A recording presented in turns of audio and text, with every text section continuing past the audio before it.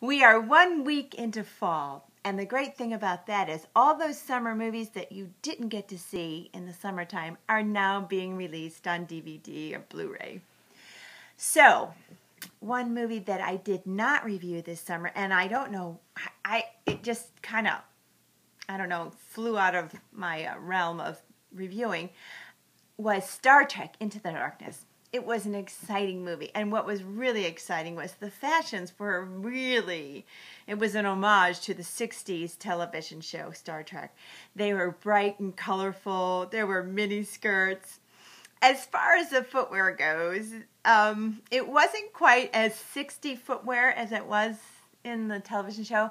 They were more sensible with the leather boots, and when they were getting beamed in and out, they were more moon booty. With that being said, I still enjoyed it. I admit I was looking for some Barbarella boots somewhere in the fashion, but there were none to be seen. But I am still going to give Star Trek Into the Darkness a very bright 4 Shoevies on my rating.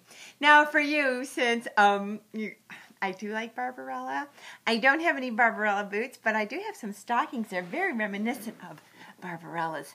Her white boots with the big black lines down them. I have these stockings that are black stockings with a big white line on them. Yeah, I thought they kind of looked very Barbarella-esque. Don't you think? Maybe? Sort of? Okay, they look like skeleton legs, but I thought they were kind of fun, and I have these great Jessica Simpson patent leather wedge platforms with big elastic on them, so they kind of look really futuristic to me, I think. So if I was going to get beamed up, bang, here I am, Barbarella. Star Trek Into the Darkness. See you at the movies.